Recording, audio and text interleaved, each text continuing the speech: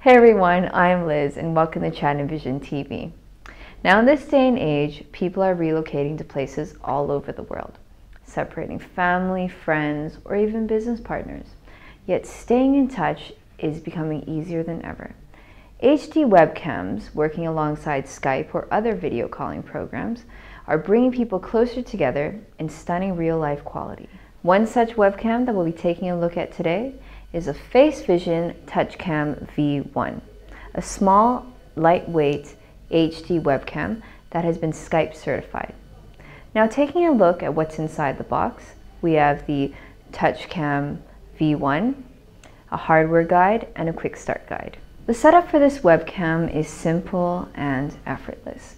Using the connected USB cable on the webcam, simply plug it into the computer and start use.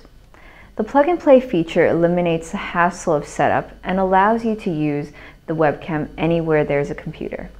And when the TouchCam V1 is on and ready to use, the white LED indicator light in front of the camera will turn on. The webcam attaches easily to almost any computer monitor or laptop with its flexible design. The TouchCam V1 uses H.264 video encoding. What this means is that you get a high-definition video at 720p with a low CPU consumption. You'll be able to enjoy high-quality video calls regardless of whatever else you may be doing on your computer. The TouchCam V1 also uses smooth motion and fast autofocus, leaving you with clear and sharp images. The best part is that autofocus even works well for close-up shots at up to 10 cm. This webcam also has a wide-angle lens, making it great for larger group video calls. You'll finally be able to fit in everyone in the room during your video conferences. So what's the difference between the TouchCam V1 and N1?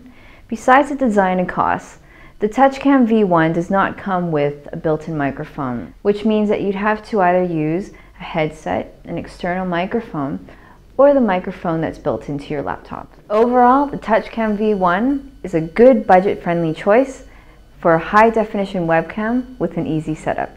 Thanks for watching. I'm Liz, and we'll see you next time on FaceVsion TV.